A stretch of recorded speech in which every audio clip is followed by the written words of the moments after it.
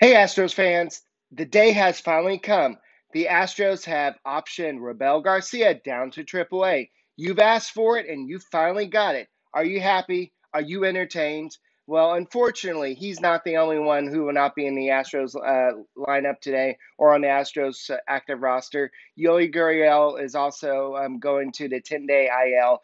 He's been having some neck stiffness, neck discomfort. So unfortunately, the Astros be without two players, but that means two players will be coming up from Sugarland Skeeters. That includes Taylor Jones and also Jacob Wilson. So we'll probably be seeing a lot of Taylor Jones probably playing first base, and Jacob Wilson, somebody that the Astros claimed from the Oakland Athletics. He's had 7 at bats this year. He has one hit, and he played with Brooks Raley in the Korean League, so I'm sure he's going to have a lot of success.